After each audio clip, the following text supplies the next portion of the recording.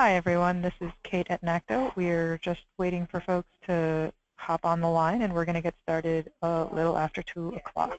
Thank you so much for joining us. Just hang tight, and we'll be starting soon. Hello. Hey, Russell. Now's not a good time. I'm about to do a presentation. Can I call you later? Okay. Alrighty. Bye-bye.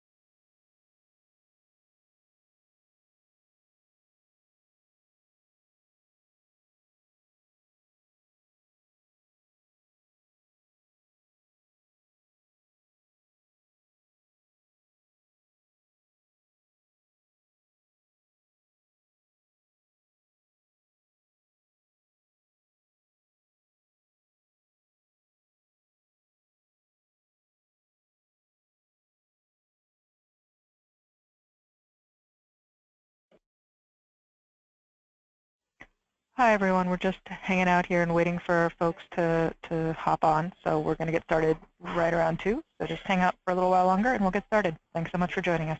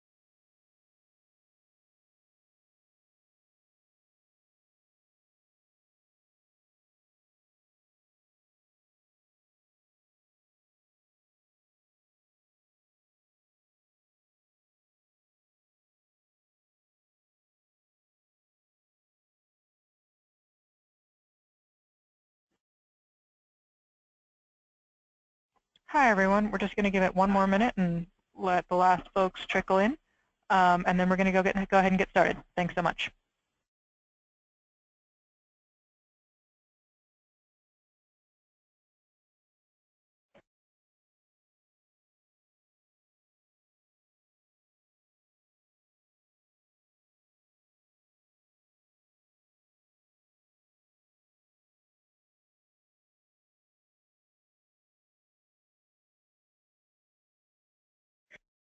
Oh, did you want to see my slides? Thanks. Sure. I don't know where I can.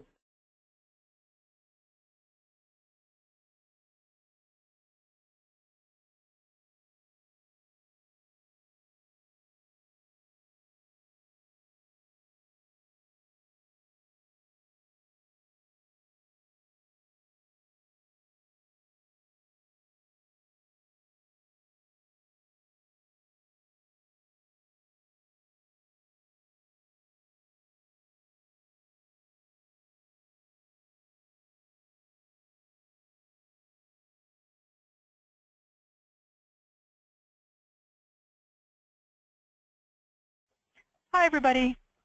Thank you guys for joining us on the station siting webinar.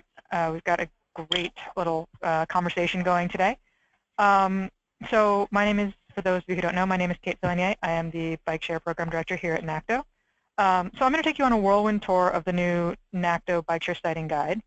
And then after that, you're going to hear from Ritz and Carniesha Kwashie from the city of Philadelphia and from Paul DeMaio in Arlington, who are going to talk about the outreach process and the system expansion planning in their respective cities. A couple of quick logistics before we get started. We are going to go through all the speakers first, and then we're going to open it up to a Q&A afterward. So if you have questions, hold them to the end, or there is a little question interface on the, or question box on the interface screen that comes up with webinar, GoToWebinar, and you can type questions into there, and we'll read them out so that folks can answer them at the end. One other thing is that if you are not currently on mute, please put yourself on mute, just so we don't have weird feedback coming from all the different various folks on this line. And then last logistical piece, if you are looking for a copy of the siting guide, it is available as a PDF on the NACTO website, or if you're looking for a bound copy, it is also available on our website for sale. So that's just the logistical back end. All right, now that I've just told you guys all to go on mute, I'm now going to tell you to unmute yourself, and we're going to do quick introductions. Starting from west to east, just introduce yourself.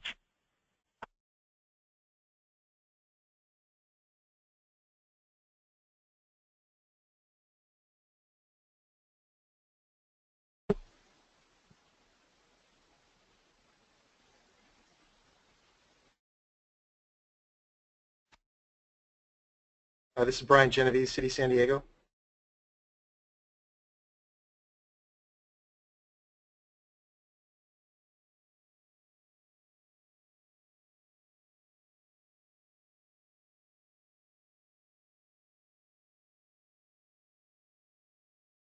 Hi everyone, we're just having a little bit of an muted.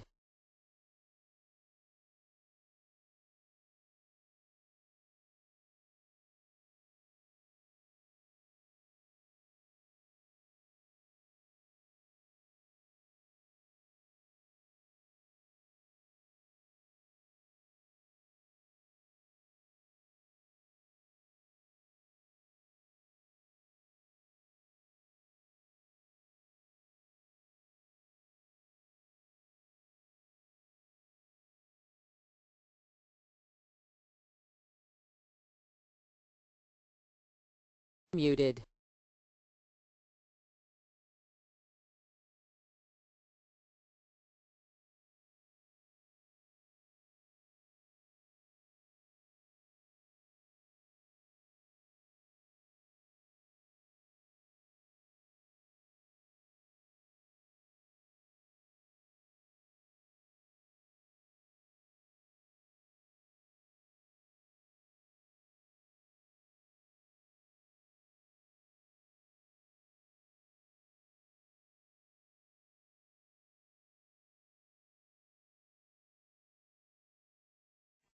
Okay, technical problems that we are having some issues with here. I take that back about the introductions. We are having weird things with our interface here, so we are not going to be able to do introductions right now. We'll figure this out as the webinar goes on so that we can have a good Q&A session at the end. So with that, I'm going to start, and then, as I said, we're going to be followed by Ritz and Carniesha Kwashie from Philadelphia, and then Paul DeMaio from Arlington.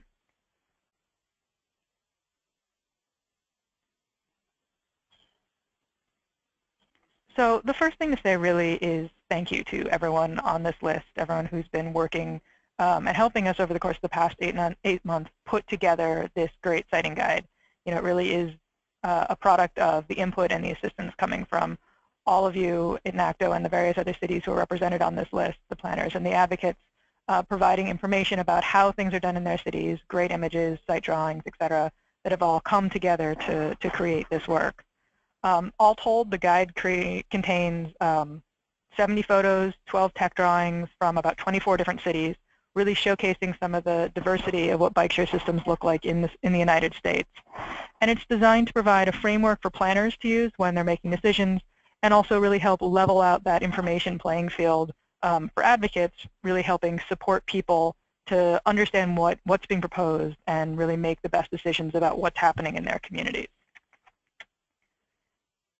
It's organized by typology, stations in the street, stations on the sidewalk, stations in open spaces, and also around some general principles that really impact how bike share gets used, the overall accessibility of the system, whether or not its stations are accessible and convenient, how you design them for safety, how to make stations enhancements to the public realm as opposed to detriments, and then how to make sure that they're operationally feasible and really addressed in the sort of larger conversation about how a streetscape hierarchy works. As I said from the beginning, the guide really started from the questions happening here on the NACTO lists. People looking for examples of how stations might look in different contexts or in different configurations, or you know, what different surfaces do, or what happens if you use different street treatments. And the guide is really designed to address many of the sort of basic technical questions that can really make a station, or honestly make a bike share system, succeed or fail. How do I make this a location that's safe? What are standard clearances? How close can I be to an intersection? Can I do this here? Is this how do I make a station be a place that people want to go? And it provides a pretty wide range of guidance, from photos you can show to elected officials or civic groups or engineers or your neighbors to really explain what's the state of practice in bike share right now. This, for example, is the Divvy station in Grant Park in Chicago, and it's in front of the Shed Aquarium, which actually happens to be a historic building, which is often something that gets raised. And then it also goes to the closer in look, surfaces, street treatments. How do we really get bike share stations onto the ground and into the streetscape? So this, for example, is a B-cycle station in Charlotte, sitting on a brick sidewalk, and also really leaving a really ample clearance on that sidewalk for pedestrians to walk by. And then the guide also covers technical drawings, as I mentioned, from a variety of different cities, which can really set the floor for what cities can and really should expect from the people who are doing their site drawings. And so this example is a bike share plaza in New York City. It closes a slip road, sort of regularizes out that intersection, and makes it safer and easier for pedestrians to cross. And then the station itself really anchors that plaza. It creates that plaza and adds a level of vibrancy and activity. One of the things that we think is the most valuable about the guide is that it really helps focus on the question of how the station placement choices that we're making can help further other safety goals that a city might have. In particular, one of the things we know is that low-income people of color, are disproportionately affected by traffic violence. And so as planners and also as advocates, we really need to think strategically about the way we put bike share stations down on the street, and making sure that we're doing that in ways that can help make streets safer for everyone. Everyone here knows that cities have limited resources. And so allowing and figuring out ways to make bike share stations do sort of a double duty to simultaneously, be a place for bike share and also define out bicycle and pedestrian space, or narrow up traffic lanes, or create medians and pedestrian refuge islands, shorten crossing distances. All of these things can really make a difference larger than bike share in the overall safety of your city. So this is an example actually from Austin. It is a painted curb extension that is really protected and defined out by that bike share, that bicycle station in the back. The other thing to realize is that bike share stations can really be a catalyst for sort of bigger changes and some real dramatic safety improvements. So this is a photo of Park Avenue leading up to Grand Central Station in New York City. In looking for a bike share station location that was really big enough to accommodate the demand here, the planners approached the local business improvement district, who was looking for a while for ways to create a better, a safer, a more pedestrian-friendly entrance to Grand Central. And so what ended up happening is a street closure, closed the street to cars, and this is actually the most popular city bike station in the system, and it's a really dramatic and really meaningful enhancement to a very, very busy area. Paul is actually going to talk about some of this in a minute, but smart planners can really use siting to help push on other safety enhancements, and it doesn't always have to be huge. So this is a curb extension in Arlington. The sidewalk clearly not wide enough, and so the curb extension was created for the bike share station, but at the same time, it shortened up that crossing distance for pedestrians, so 2 for the price of 1 right there. And then again in New York, sort of thinking about ways you can push the envelope and create, and sort of be creative in your siting and sort of thinking through the larger conversation about what people are looking for from their neighborhoods. In this neighborhood, the community wanted DOT to address a bunch of speeding issues on this incredibly wide street. And so DOT came back and said, we can put a bike share station in that painted median. It's connected up to the crosswalk at the edges. And what they saw was a huge reduction in U-turns, very much clearer definition out of the lanes and where people are supposed to be, shorter crossing distances for pedestrians, and generally a safer and a slower road environment for everyone there. So there is so much more to talk about on bike share. Carniesha and Aaron are going to tell you about Philadelphia. Paul's going to tell you about Arlington. 2 things I just want to flag and put on your radar. One being the Better Bike Share Partnership Conference in June in Philadelphia. It's going to be a great conference, really sort of talking about the bigger issues of how do we make inclusive, meaningful, equitable bike share that all of us are grappling with. And then the NACTO Designing Cities Conference in September in Seattle. We're actually working on developing content now and are trying to figure out, sort of design out a really good panel feature that really takes a look at the bike share site planning process and outreach process. So 2 things to really put on your radar. I highly encourage you to come to both if you can. And with that, I am going to hand this over to the folks in Philadelphia. Hi, folks. This is Aaron Ritz. And Carniesha Kwashie. And our silent partner today is Kara Ferrantino, who in a lot of ways masterminded the whole program and also this particular presentation, and then fell mute. She's got, great. Can everybody see the screen? Can anybody hear me? Yes, we can see the screen. Awesome. Great.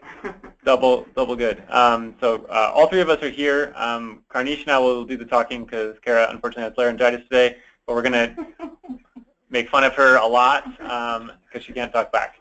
But thanks again, Kate, for the opportunity, and we're going to kind of breeze through some things. And we'll go slideshow from the beginning. All right. Great. So I think, as we've planned our system, a lot of it is about minimizing pitfalls and maximizing opportunities. That's kind of a pretty basic strategy, but I think a lot of it, particularly in a city like Philadelphia, where we're a poor city, we're a fairly low income as far as bike sharing city peers, and when we talk about adding something like bike share, which can be seen as a frill or a non-necessity, we have to answer questions like, why is bike share something that the city should be doing? This is something for those other people. This isn't for people like me. And you want to make sure you're not just placing them in the places that are the easiest to see from a map, but also the ones that are most useful when we're talking about the communities. And the idea of making it and building it into something that people feel is their bike share station, something that's valuable to the organizations, to the people that live in a place, something that makes sense from to the folks actually using it, living in the communities, and connecting with other city services. And I'll let Carniesha talk about that in a little bit. And I think also recruiting local champions. You know, it's one thing for people from the city to come into a community meeting and say bike share is this thing that's going to be great for you, we're sure of it. And it's totally different to have somebody coming in from the community saying, I heard about bike share, I met with these folks, they seem legit to me, and this is what they are proposing, let's give them a listen. That's really kind of how we think about it, is trying to get local folks really engaged and hopefully pointing us to the best locations for their communities.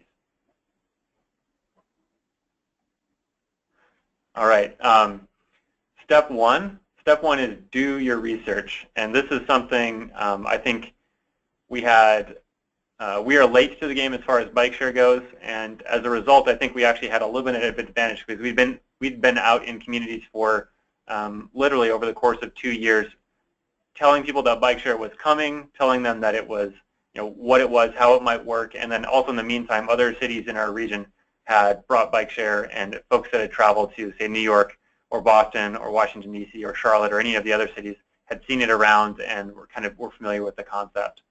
And then it's also important to really kind of figure out who the people in your organization, whether that's city government, whether that's the nonprofit realm, who's in the know, who knows who you should be talking to, and then use that as kind of an entry point. And I'll let Carniesha talk about some of the types of relationships that or the types of people we sought to meet with at first. Mm-hmm. Hi, good afternoon, everyone. Again, my name is Carniesha Kwashie, and I'm the Better Bike Share Partnership Grant Manager.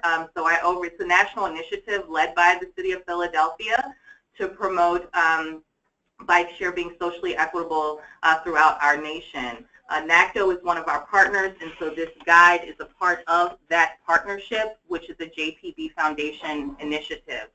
To start off, one of the things that we did in terms of doing our research too was to make sure that we were aligning ourselves with resources in the community that were already serving the people that we tried to reach and successfully serving them. And so one of the first things that we did in doing the research, not just talking with the local NACs and CDCs, neighborhood associations and councils and community development corporations, but we also wanted to attach ourselves to agencies here within our city. For instance, the Mayor's Commission on Literacy, as well as the Office of Civic Engagement, folks who were already reaching lower income folks and communities of color throughout our city. That was really important for us to do from the beginning, to align ourselves with them, to leverage our resources with them, and to first and foremost see if we had common goals. And of course we do, because we're servants, we're public servants. So that's something, you know, we would encourage everyone to do too throughout their process. I think that the next part is, you know, based off of that first outreach is, you know, meeting folks and establishing the relationships, you know, and that starts at something as simple as like being at a street fair with a bike to show people, and then you meet the folks who are engaged in their community out at the events, and then really building from that, you know, meeting person to person, sharing the info. And I think an important point here is to make the expectations clear. We're not able to solve any number of different things with bikes and stations, but what we can do is add to programs that are already existing, provide resources for organizations that are interacting with their communities on a daily basis, and, you know, being clear up front what you've got to offer is important, and making sure that that is really what you're leading with, rather than false hopes or false expectations, or you know, we're here with bikes and we can fix everything with them, because folks will know that that's false straight off the bat, and that's not how you want to be approaching it. Mm-hmm. Yep, and that's Kara and I at the top.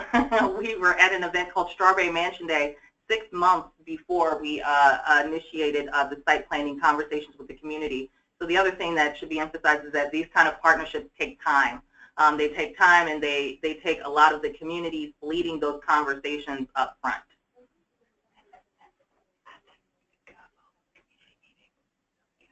Yeah, and then Sarah's talking to him. Yeah, we're getting our crib notes in the back. Once you've met folks out at events and got sort of that initial excitement, the next thing is to really follow up with the community and making sure that you're presenting to the most engaged of the citizens who are at the community meetings, and really leading with the question, is this program something that's interesting to you? And then sort of see where folks are at, and then hopefully there's at least somebody who thinks it's interesting or useful, and kind of just presenting it as something. Hey, we want to know if this is right for you. This is in other neighborhoods. We don't want to put you on the back burner on the sideline. We want to offer this as a service to your community. How can this best serve you? And I think that's the next question. How can this serve your community? Where do you see this in your community? And then many folks are concerned with things that are not related to bikes, but as in our position, we're at the city, so we'll try to also connect with resources, and I think Carniesha can talk a little bit about job placements, for example. Yeah, so for instance, if we go to a community meeting, we ask, what are the top priorities for your community at this time? Where are a lot of your resources going? What are a lot of the common issues that are going on with the residents that represent this neighborhood? So a lot of times we get jobs. Workforce development is a major priority for communities. So as public servants, what we do is we go back and we talk to those workforce agencies that represent, that work for the city or other agencies, and then bring those resources to the community members, letting them know about job training programs and job opportunities, and really organizations that can help them with the citizens that they're concerned about. Yeah, and a lot of people kind of come at a program as perhaps a skeptical neighbor might come at the program as like, is this a source for jobs? Is this a source for access to social services? And in some cases it is, but it really, bike share is a lean operation, as all of you out there know, and it can't alone hire enough people to really make a dent in employment in a community. But what we can do is connect folks with the resources that are already available, and in many cases, use that to potentially staff the bike share team in the future, but really recognizing what you can do as an organization, as a bike share organization, and then making sure you're linking folks with the appropriate resources available. And then, this is kind of this can be the fun part, this can be the challenging part, but just being out there and walking the sites with community leaders.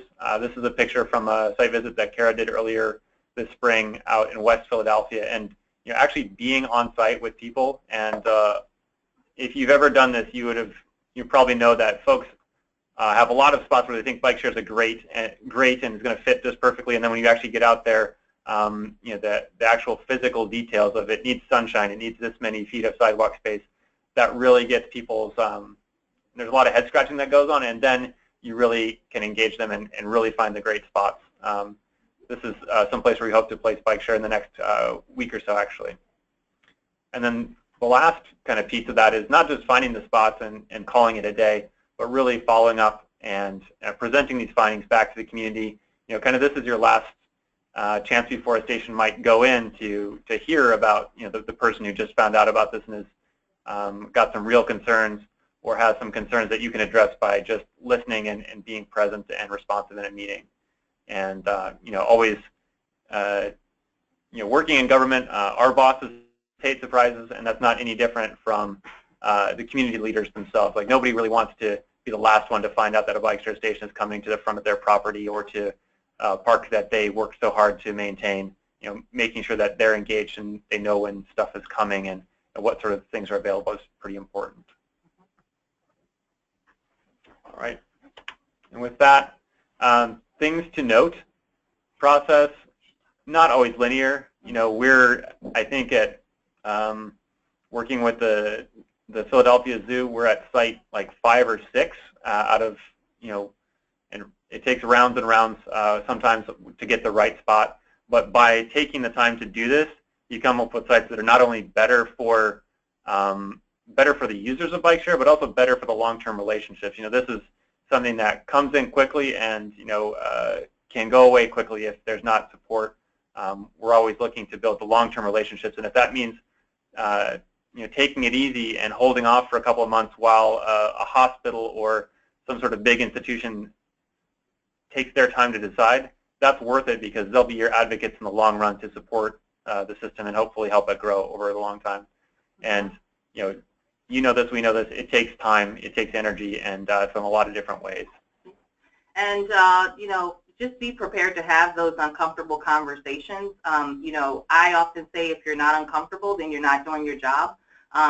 Social equity, which is a priority for our city, a priority for the Better Bike Share Partnership, it requires us all to be uncomfortable and move beyond our boundaries that we came into this process and this project with before.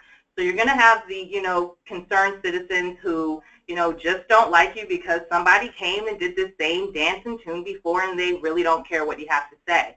And you have to be okay with that and stay encouraged and continue to press forward, identify champions, but also, make sure that they feel empowered too because these are their communities.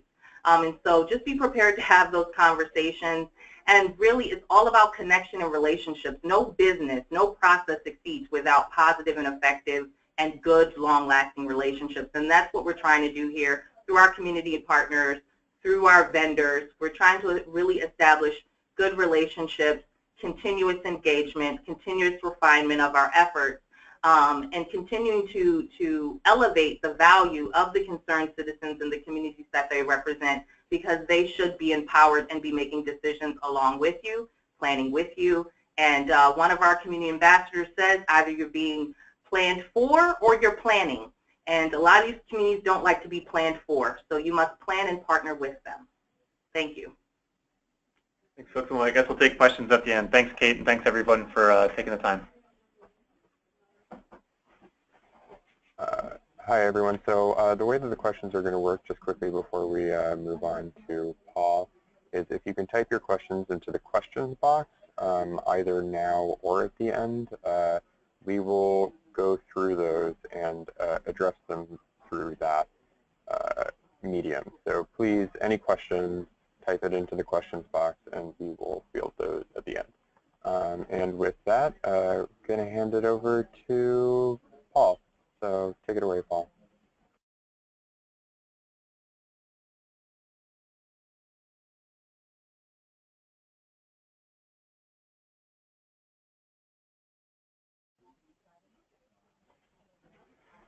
Okay, Paul, I think you might have yourself on mute. I don't think anybody can hear you right now. So if you could unmute yourself, that'd be great. All right. Okay. Can folks hear me? Yep, it's working. Okay, great. Now, can folks see my screen? Also working. Fantastic. All right, we're already off to a great start here. So, hello, everyone. My name is Paul DeMaio. I do work for Arlington County, Virginia.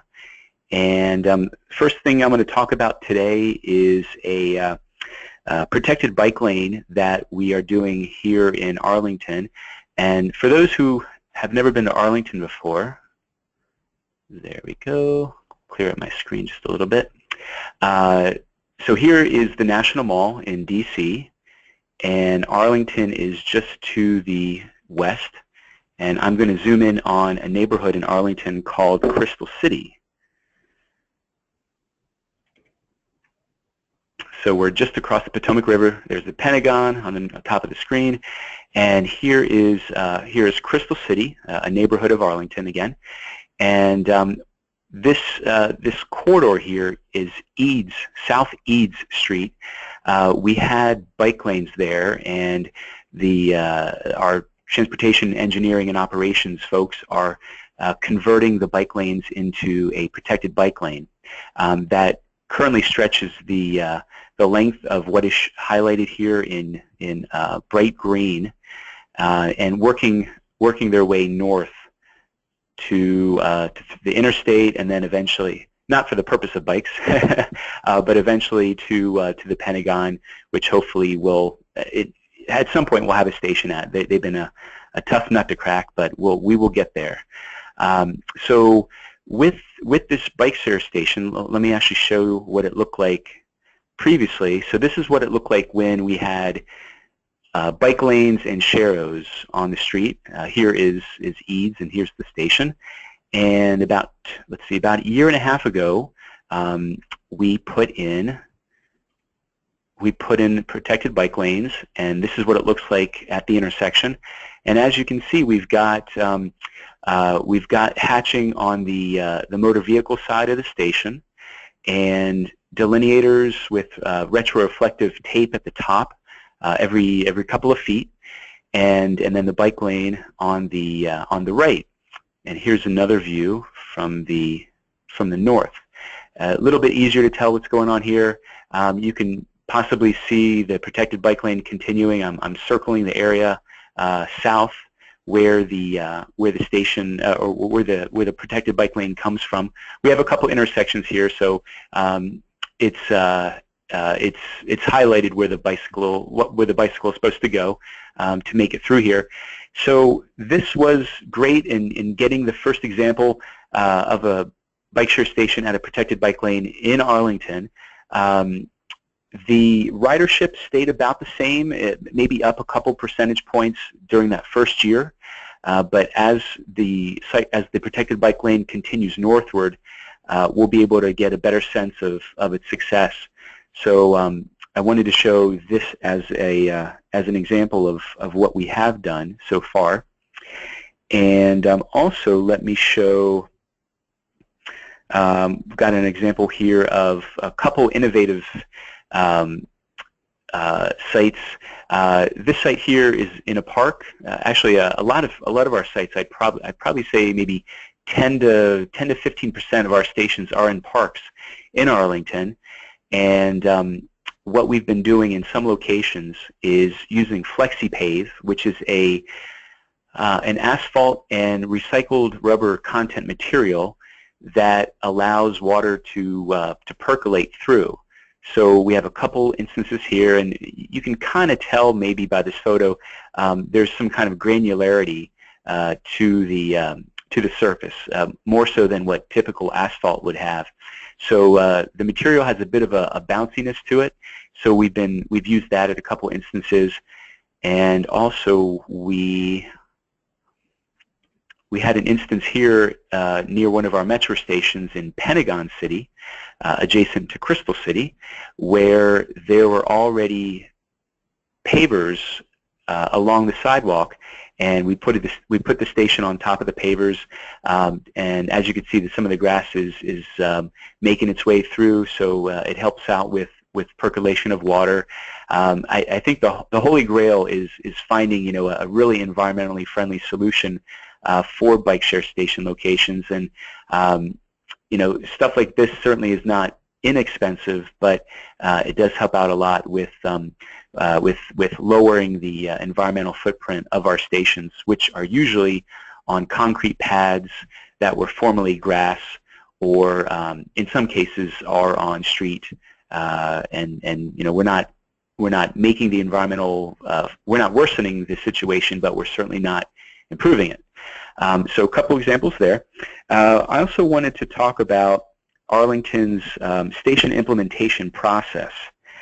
So we have a process similar to Philly's that, let me open up the document here. Actually, open up this one first. So we've got a multi-step process for both public property and private property. The public property process is quite long.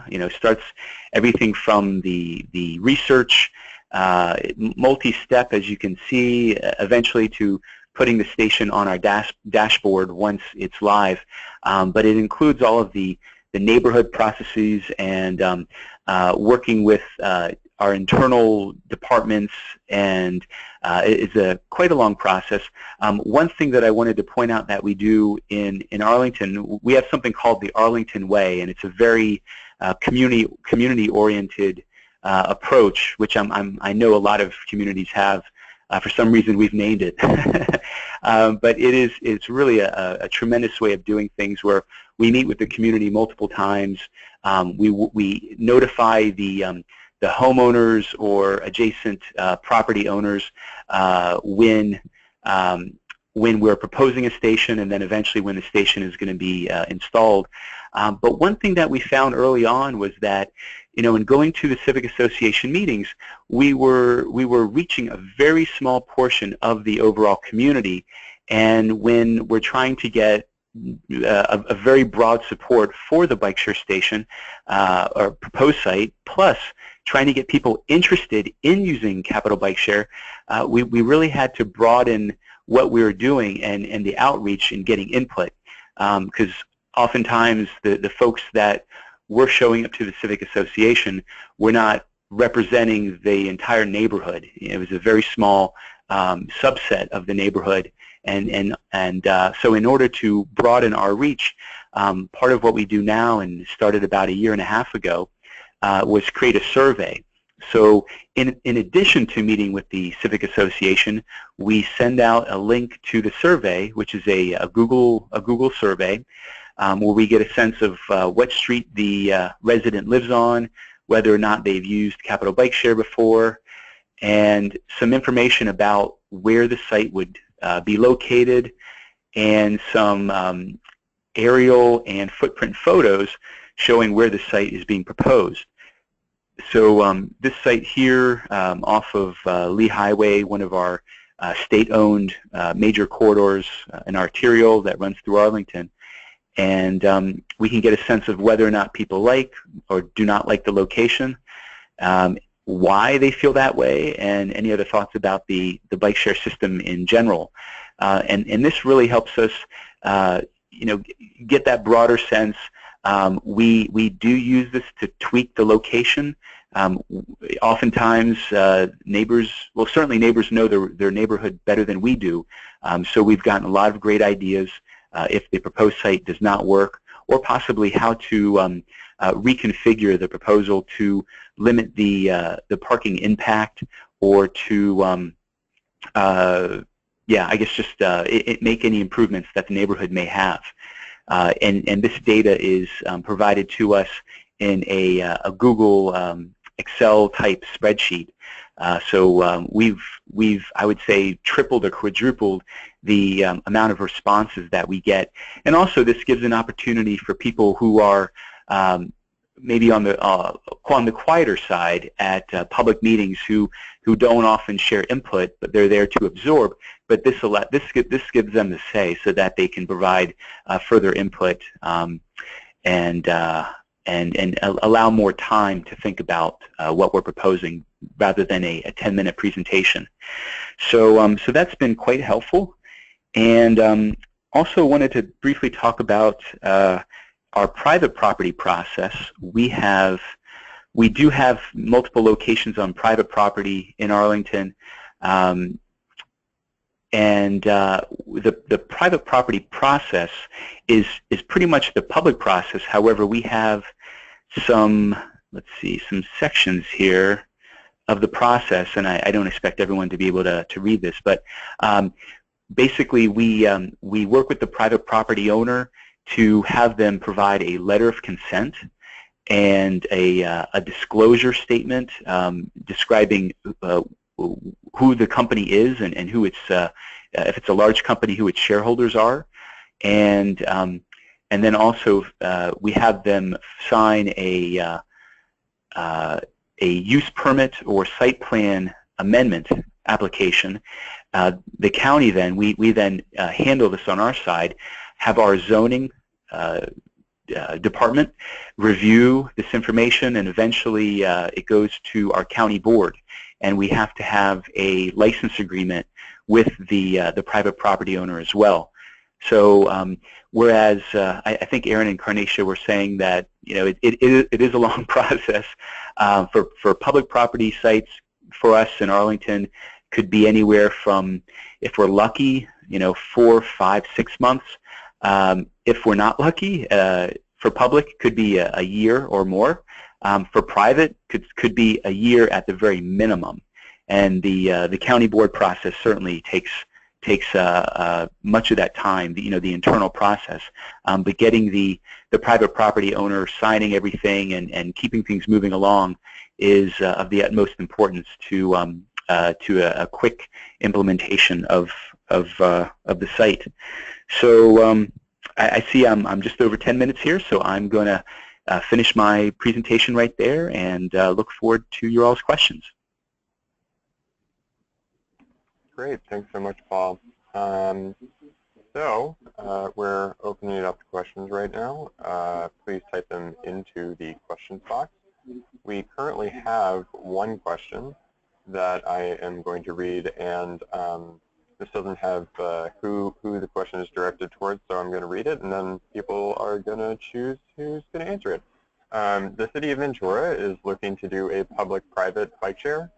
They are about to begin the conversations with their private stakeholders. Would you recommend also beginning conversations with community councils before we figure out funding?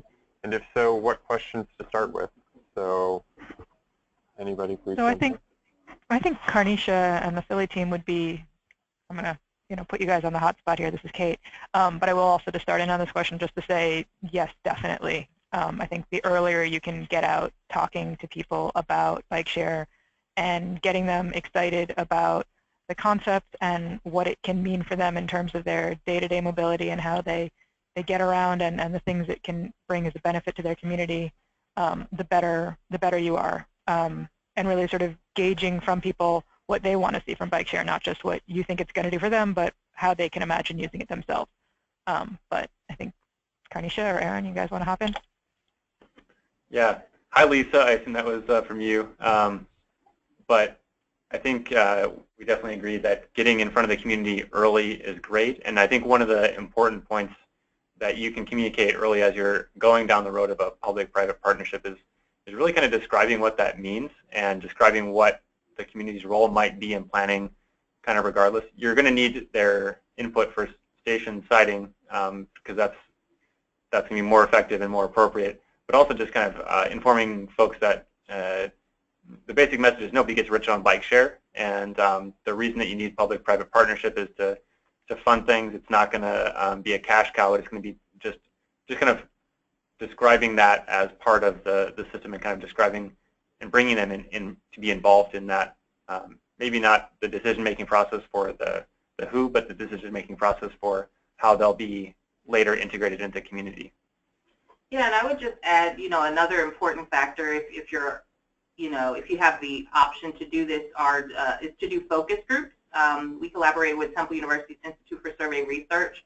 So along with doing all of the community meetings, engaging council, engaging state rep offices and whatnot, we also engaged folks and did a focus group which helped us determine pricing, where people should go, where people could pay for the memberships, because we were the first city to launch with a cash payment option.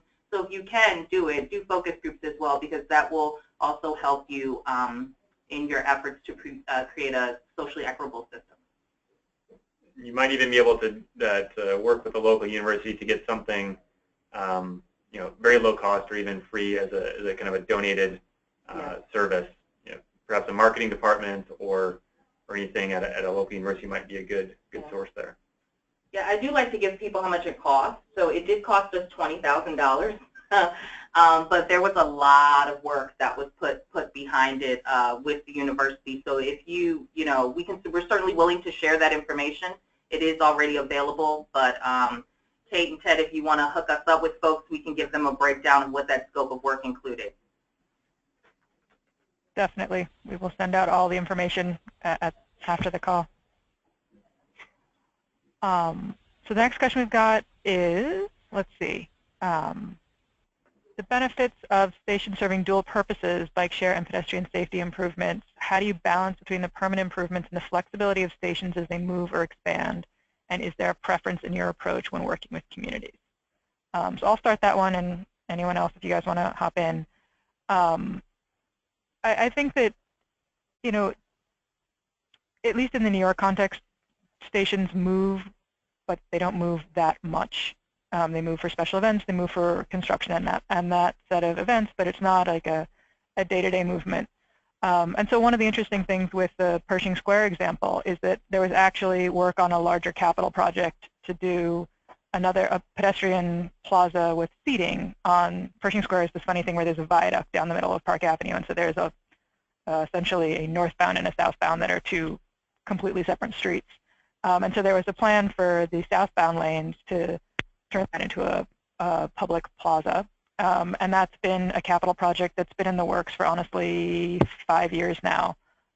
And we saw the opportunity on the northbound lanes to put in the bike share station and do it in paint, which made it so much faster. We actually at some point in time had to move that station because of some other construction. The station was gone for 4 or 5 months and then came back. You know, so one of the nice things about the flexibility of stations is it allows you to accommodate, you know, other things that are happening around you in terms of construction, road work, what have you, but really allows you to then come back to putting the station in a place that makes the road safer. With the other station that was in the middle of the median in the really, really wide street, that's actually something that's gotten built into a capital program, a capital project later. And so they're building the capital pieces around that station, and the station really sort of started the trend in terms of narrowing up that street and making it safer for people. So really sort of, but I think part of the other portion of your question, sort of addressing bike, I mean, not everyone is going to ride a bike share bike, but everyone uses the street, and there are ways that bike share stations themselves can be beneficial to everyone, be it making the street safer, or if you're doing wayfinding and maps, making a map that everyone can use. So if you're walking around and you're lost, you know where to go. I mean, there are a bunch of ways that you can broaden the benefit of bike share beyond people who bike, and you know, using bike share as a road safety tool is definitely one of those. If I can add to that, in Arlington, we, as part of our station implementation process, we meet with our transit and transportation planning folks as part of the process, as well as our transportation engineering and operations folks. And through that process, we get a good understanding of what they're working on, you know, what projects they're working on, what opportunities we have to partner with them. In the case of transit, who focus on buses and our metro rail system, we have improved with them bus shelter locations that are in need of improvement, and elongated them so that we can add a bike share station to. And then in that one example that that Kate showed earlier, which was actually from Montgomery County, Maryland, it also narrows the sidewalk, so it creates a lesser, a shorter crossing distance. So there's so many opportunities, and we're always looking for those opportunities in our siting for every station.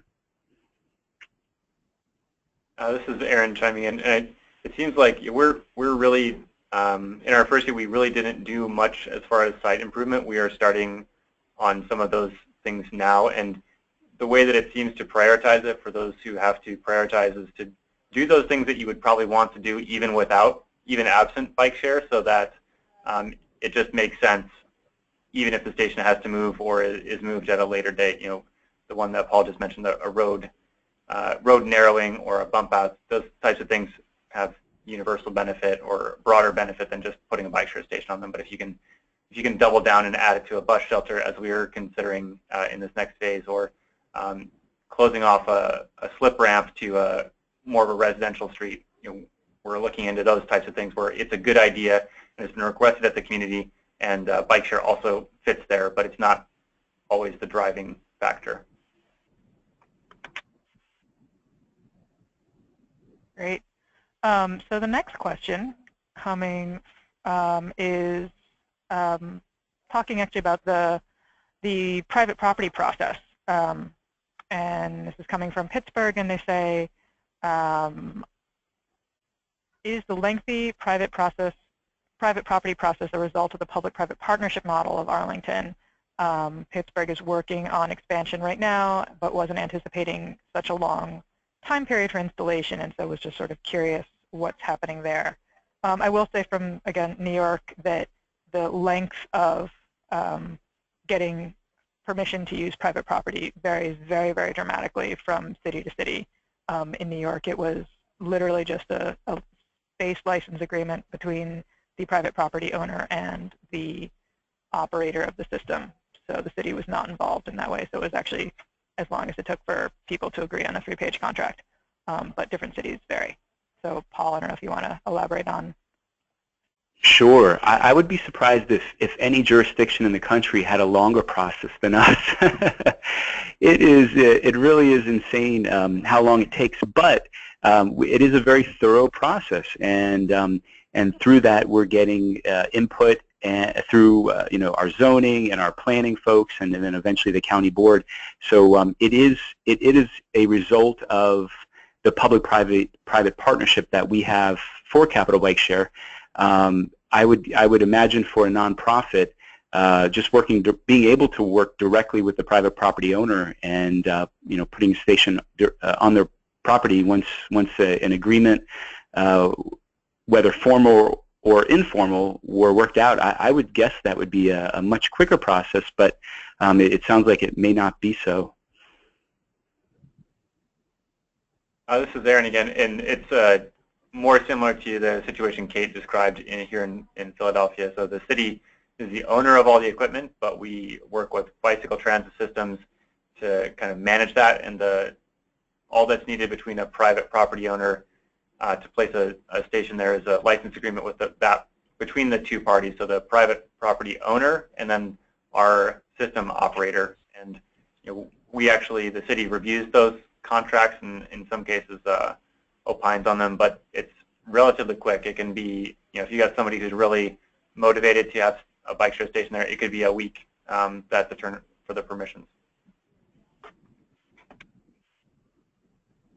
Cool. We got a bunch of questions and less than enough time. So next question up is, where did it go? Can the Philly folks tell us if they have had to move or relocate existing stations from last year? Did you charge private properties for this? How does this work, and what are about temporary moves and requests? And somebody else in a similar vein asks, can anyone speak to temporary or emergency moves? And do you have any formalized or abbreviated process for doing things quickly in response to an event or construction? We've had three real concerns that have caused us to move stations. The first one was Beyonce, the second, the Pope, and the third was construction projects. And in the case of public festivals, such as I believe it's called the Made in America Festival, that's when Beyonce made us move our station. In that case, we did charge them the relocation fee. It's kind of the cost of moving it, and we potentially could charge the cost of storing it. That's just to disincentivize people from incurring costs to us. As far as construction, in many cases that's public construction, so we've accommodated that. We kind of budget in for those types of costs on an annual basis. You're going to need to move some stations. It's just how the world works. For example, our title sponsor is Independence Blue Cross. They're doing construction on the facade of their house, and that's something we need to include in our annual budget. We need to be able to pull that station for a temporary period and then put it back in. That's kind of part of doing business. We have not had to move stations as a result of people just not liking it, and fortunately, I think that's a result of people not being really aware of what's coming to their neighborhoods because we've done a very long outreach process. Yeah, I would hop in here and say that the New York process for station moves is sounding relatively similar to Philadelphia. There's a pretty strict line between things that are public moves, so if you have to repave a road or the local utilities need to get in, and those are covered by the operator, or if it's private construction or a film crew or that sort of thing is covered by the private property. And then in terms of emergency moves, there's actually a process set up between NYPD and the operator so that they are in direct communication if there was to be something dramatic like a water main break or a fire or a reason why emergency equipment needed to stage in the location where the bike share station was, or something happened specifically at that location. Next question up is, how can bike share systems become available to unbanked and underbanked populations?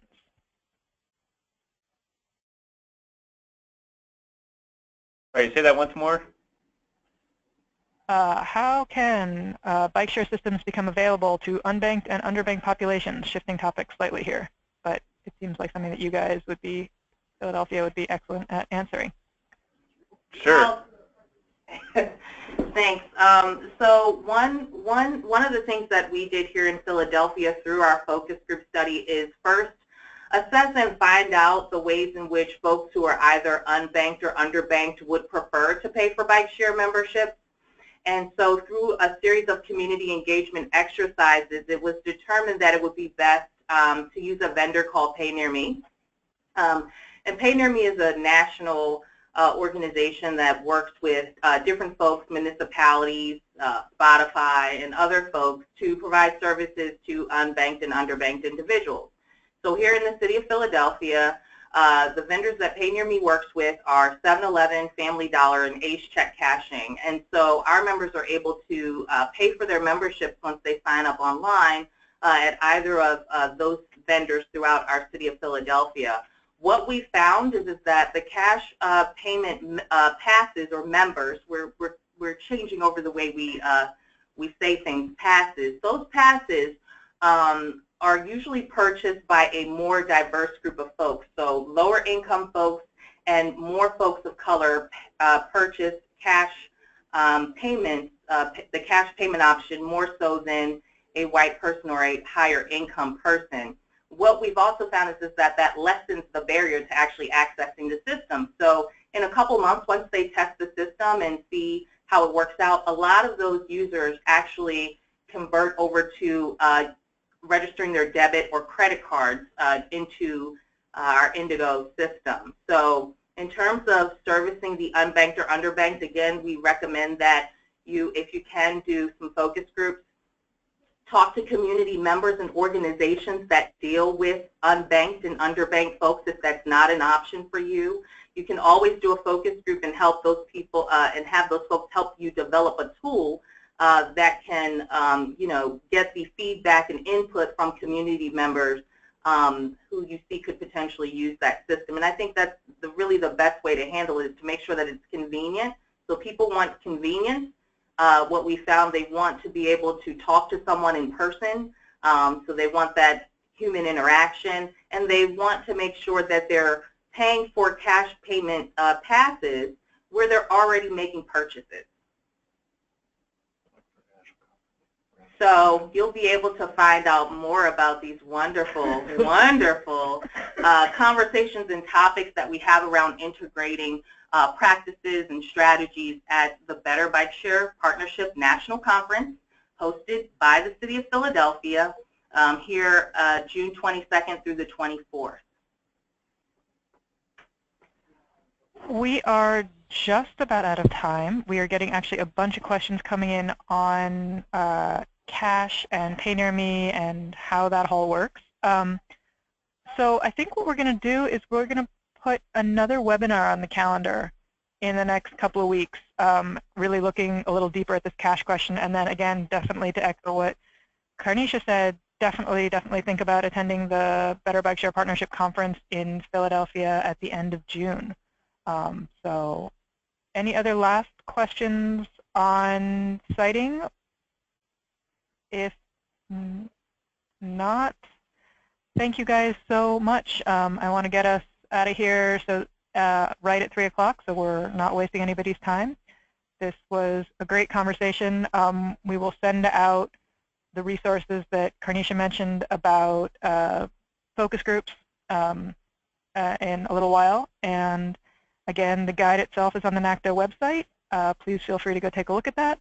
And thank you, everybody, for a great conversation. Thanks, Kate. Thank you. Thanks, Paul. Thanks. Bye. See you in June. Thanks, guys.